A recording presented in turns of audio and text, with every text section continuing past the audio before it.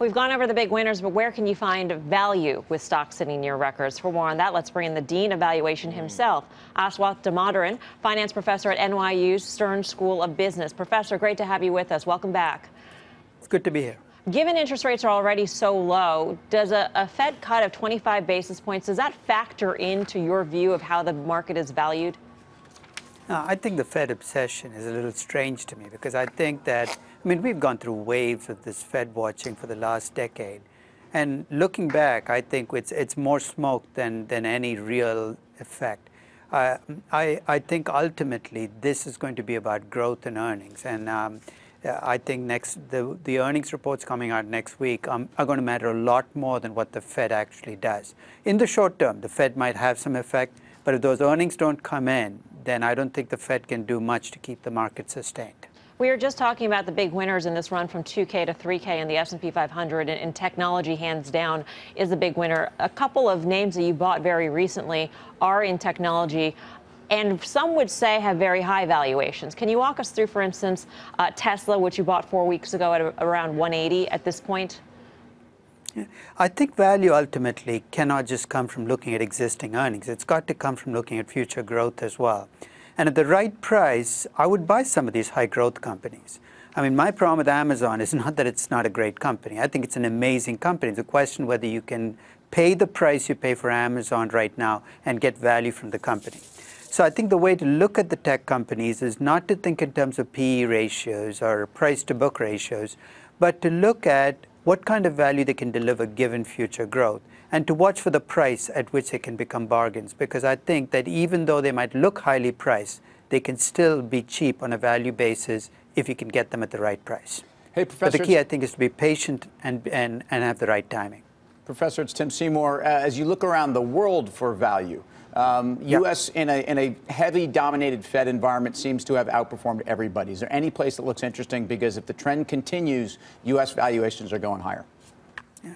European companies look cheap, but they deserve to be cheap. I think much of if you look at European companies, many of these companies are walking dead companies.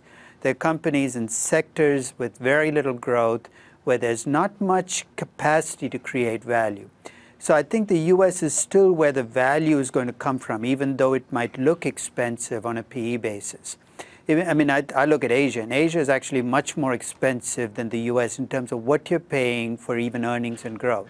So I would pick U.S. companies over Indian or Chinese companies right now in terms of a purely value basis. I want to ask you about Boeing, Professor, and how you value Boeing when so much of its problems is something that can't be put in a model, the 737 MAX woes. Yeah. I think that ultimately, though, you got to face the reality that there are only two companies in this space, Boeing and Airbus, and neither is going anyplace. So you're going to have the pain of something like the 737 MAX play out with both these companies.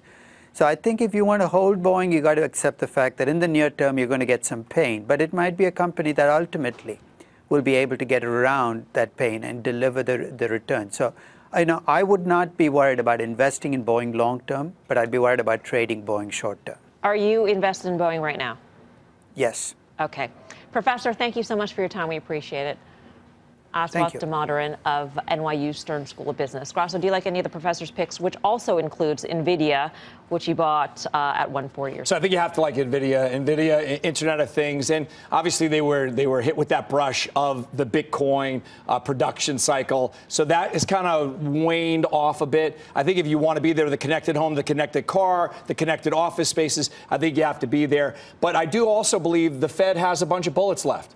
Earnings aren't going to matter for quite some time. And when the Fed's out of bullets, guess what they can do again? QE after they reverse QT. So you'd be silly to actually short this market right now. Maybe it is 3,500.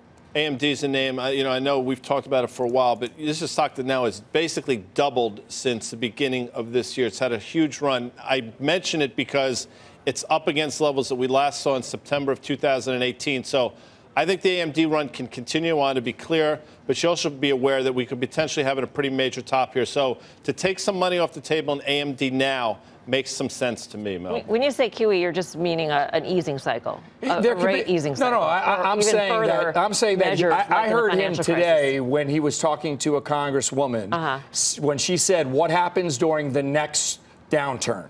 of the Okay. economy. What would you be willing to do when you're out of bullets? And he said we can still use the balance sheet when we're out Okay. of bullets.